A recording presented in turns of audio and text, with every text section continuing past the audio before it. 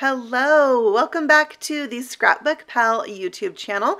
This is Carrie Rhoades. Today I am going to be sharing with you an ensemble of Father's Day projects featuring some products from Avery Elle and their Peekaboo line.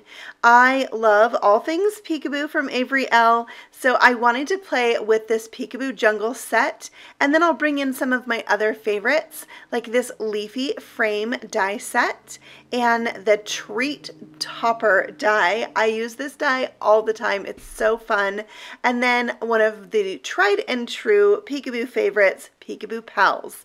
Plus maybe a couple other things. As I start creating, I threw in a few more. So I die cut that Leafy frame, and when I first cut it, I did have a little bit of trouble getting those leaves to separate from the center. So when I cut the second one, I added a shim that was just a piece of copy paper and then ran it through my die cut machine, and it came out so much easier. So if you have trouble with those little intricate edges, try a shim. I'm going to layer these two up so that I have more of a jungle feel with leaves from the back and the front. So that's why I have two in two different colors of green. Next, I'm creating a little bit of a sky background. Most of it's going to be covered up, so I didn't feel the need to do a really fancy cloud background. Just taking some mermaid ink from Lawn Fawn and a makeup style blending brush and adding some little wisps of that color across there to give it the feel of a sky. I'm going to set those things aside and then bring out my stamp set to do some stamping. So I'm going to stamp out the lion and the giraffe and their little feet, little hooves. I'm going to use this open leaf from the set, and then I'm going to stamp my sentiment separate, so I'll set that set aside and bring in the Peekaboo car. I wanted this to look like maybe a little safari jeep, so I'm going to stamp that out as well, and I'm using Lawn Fawn Jet Black ink so that I can do some Copic coloring with this set. Also, I wanted a bunch of leaves, so I'm going to take that leaf off and stamp it multiple times across this paper so I can just fill up my card and my projects with leaves. And now on to the coloring. Here's all the markers that I'm going to be using today. I wanted this Jeep to kind of have a rusty red color to it, not like super bright red. So I brought in E07 and E15 for my darker colors. The E15 barely showed up, but then for the red, I'm bringing in R17, which blended out really well and went really well with the E07 marker. So I'll fill that in with that lighter color and then add a little bit more shadowing with the E07. And then I'm going to color in the grill with the E07. But then those open parts of the grill, I'm doing some warm grays. So warm gray 10 and warm gray 08. And I'll use those same colors for the tires. And then for the headlights on my car, I'm using just B00. I'm coloring the whole thing in, and then I'll go around the edge a couple times just to get a little bit of a shadow. For my lion, I am using E13 and Y17 for the yellow part. I just wanted to tone that yellow down a tiny bit. And then I'll use E13 and E11 for his nose and his tummy. And for his mane, I'm going to darken that up a little bit with E18, E15, and then blending that out with my E13 marker. Once I did all of this, I did feel like I could darken up the yellow a little bit. And so I went over that again with the same markers, E13 and Y17. And I love how he turned out. I'm using those same colors for the giraffe, and I will bring in some E18 and E15 for his spots. And I am using two colors, even though they're tiny, just to get a little bit more depth on them. All right, for the leaves, I have Y11, YG11, YG13, and YG17, and just coloring each of them, or coloring all of them at the same time. And I love this light to dark look. However, There is a solid leaf image in this stamp, and I will show you that in just a second. So if you don't want to color your leaves, you don't have to. But here again is a look at all the markers I used, and then I wanted to show you that one thing I love about the Peekaboo line is that there's 2 dies for the paws. Well, there's 2 stamps for each paw and 2 dies. I love that, so I don't have to stamp one paw twice. So clever. So here's that solid one. I've stamped it out just by itself. You could use it just like this, or you can layer them together. So you can stamp the outline and then stamp the inside, so you wouldn't have to color them. So there's 3 different ways you can use those leaves. So I stamped a bunch of leaves, and I will die cut all those out to use on my projects today. I'm going to layer up these leafy frames on top of my sky, and I like the dark one in the background because I feel like as things fade off into the distance, they're darker. So that's why I put the darker one in the background and the lighter one on the top. And you just want to make sure that you rotate them. And you'll see here that I second guessed myself. It was right, then I turned it, it was wrong, and then I had to turn it back. But yeah, just make sure you have them offset before you glue them down. Now I'm just kind of getting a placement idea for my car, and then I'll insert my little lion. But see, if you glue him in the back, it looks more like a car. But if you glue him so he's on top of that outer frame of the car, it looks more like a Jeep, like it's open, right? So then he put his little paws on the steering wheel, and it's so adorable. And then the little giraffe goes in. So if this is a Father's Day card, this could be like you and your dad in the car, or maybe you're making a Father's Day card for your husband. It could be him and one of your kids, or you. Like, there's so many possibilities. And I am doing the sentiments on this card so that if you don't have a father to celebrate in your life, these could easily be used just as masculine cards. So this says, have a great day. And then I'm going to emboss that with clear powder. So it's the VersaFine Onyx Black ink with clear embossing powder over the top. I use the die from the same stamp set and mounted all those onto my card to create a scene. I used foam squares for my sentiment and the Jeep and some of the leaves, and then I added this little bird from the Market Stand stamp set. Also another great set you can put a Peekaboo Pal in, and I thought it was the perfect addition or little extra something for this card. I added a few leaves to the inside, and that finishes up the card. And you could always write Happy Father's Day on the inside, or stamp it Happy Father's Day on the inside. Here's a matching treat bag. This is the Treat Topper die. I love it so much. I have used it numerous times. I love that it has the little handle, the little stitching details, and the little zigzag edge. So I put both of the leaves onto my block, and I'm stamping that repeatedly to create a background on this tag topper. And this is freshly cut grass ink from Lawn Fawn, and I'll just fill that up. I'm going to do both sides of the tag so that there are leaves on the front as well as the back of this tag. The back of this tag would be a good place to write a little sentiment or, you know, to, from, or something like that.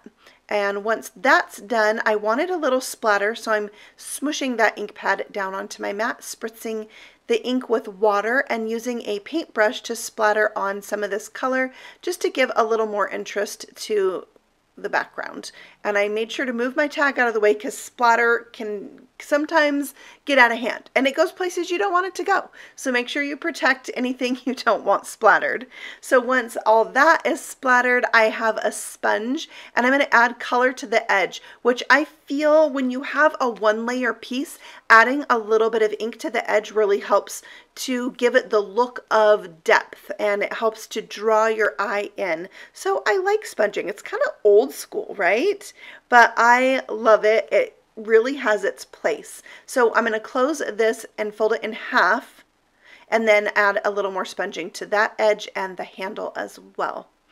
There was a few open spots. I will go back later and stamp some leaves around the edge of this tag so that you can see them more from the front. So this says, love you fiercely, and I thought this was super cute. This would be great if you're giving it to your husband, but there's plenty of sentiments in the set that you could change it out if you were giving it to your dad and maybe didn't want it to say I love you fiercely, but maybe you do. It's a really cute sentiment. And I thought adding a little doodling to the edge of this banner would be really fun. It's big enough that you have that extra space. This is the Peekaboo Pal set. I wanted a critter to hang down, to hang upside down. So you could use the sloth like I am, or even the monkey for this particular project. And here you can see the markers I'm using to color out the sloth, E18, 15, and 13, just like I used on the other critters. And I like to sometimes go back and darken things up after I've added one layer. Sometimes it just needs that extra layer of blending. And then I'll use those same E18, E15, E13 for my sloth, and I'm just going to continue coloring back and forth with those three colors until I get the blend that I like. And the mid-tone marker for this one, it was really the main color, so that's the one that I used to blend all the things out. Here I'm using that little bird again. I thought I would show you how I colored him. I used warm grays, 10, 8, and I brought in 6 to color and blend over that area where his eye was, especially, so it didn't fade out like it did on the first one I colored, and I didn't use the number 6 marker. And then I did use a black gel pen to darken the eye on the first one because it got covered up so much. So here I am popping up that banner with some foam squares, as well as my little baby bird. He's so cute. And then I'll add some leaves around there, and I'm just loving the really fun jungle look of this particular project. I like the depth when you add the stamping, the splattering, the sponging, and then the stamped images on top. It's just a really fun look.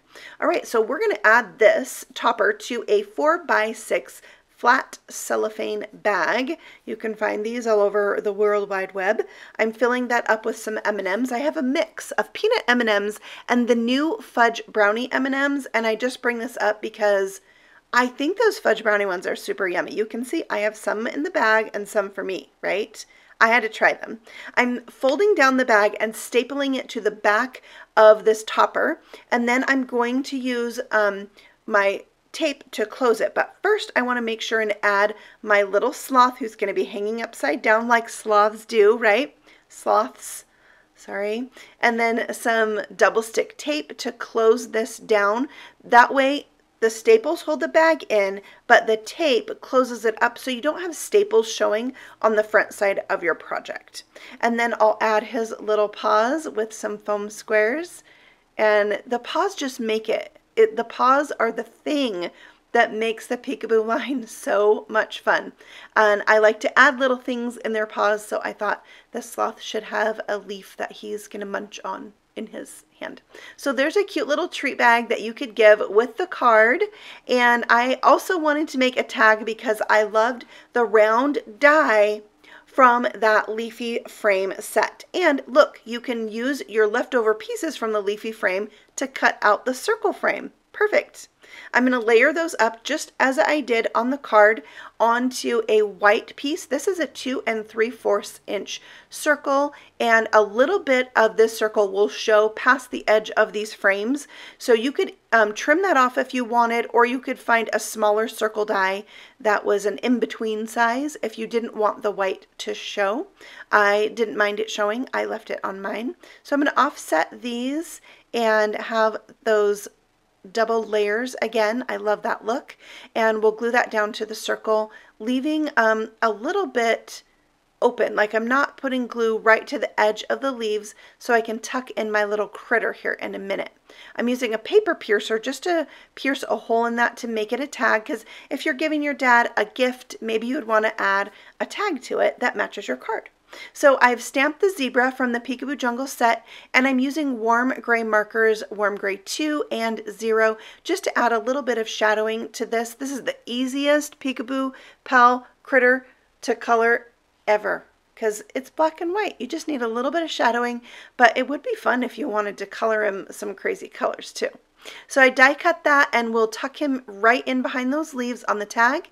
I'm going to use some little foam squares to pop up his hooves, like he's just peeking out from behind those leaves. And then we need a sentiment for this card. So this says, sending lots of hugs. I felt like it was a little bit long, so after I emboss this, I'm going to use my scissors. You could use a paper trimmer if you feel more comfortable, or a die, to cut out just the words lots of hugs. And I'll flag the end by snipping it up the center and then cutting it from the corner to the top of my snip. I'm adding some twine to that, and then I'll poke a hole in my lots of hugs and add the twine through that as well. Now, I could have left this just hanging loose, but I didn't want it to hang right on the face of my zebra. So once I tie the knot in this, I'm going to secure that sentiment down with some foam squares. So it's still attached to the twine, but I thought it was nice to have it out of the way.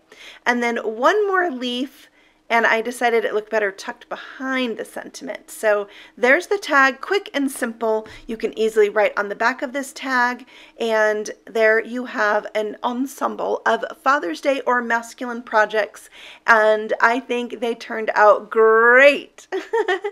Thank you so much for watching. You can find all the products that I used listed for you below, and you can also see these on the Scrapbook Pal blog, so be sure to check that out too. Thank you so much for stopping by, and have a fabulous day. Bye.